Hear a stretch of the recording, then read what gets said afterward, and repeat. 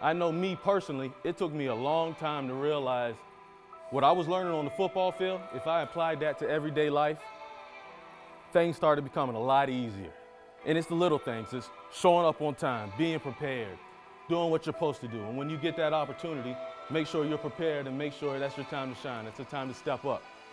For me, the VFL position not only connects the former guys back and make sure they're involved in the program, because for me it's big that to understand where you're going in the future and understand how to get back to where we were, you got to connect the two generations. So making sure those guys are involved and bringing back is a big priority, but also for the guys that are here, helping them transition. You know, a lot of times you see guys leave places not really knowing what to do next. Well, I want to make sure that doesn't happen. You know, it's very important to me and big to me that we can have guys leave here with opportunities and make sure they're prepared for those opportunities so they can be successful in life way after football.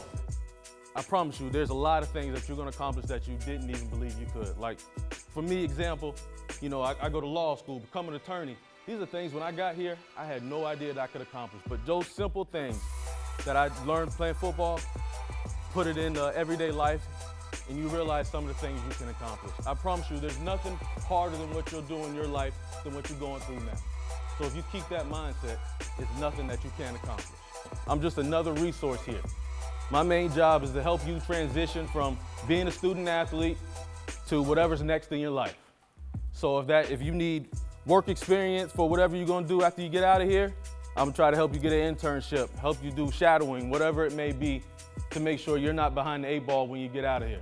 And if it comes down to actual job placement when you're done, come see me. I can put you in front of the right people who are all people who want to help this university and help you guys at the end of the day.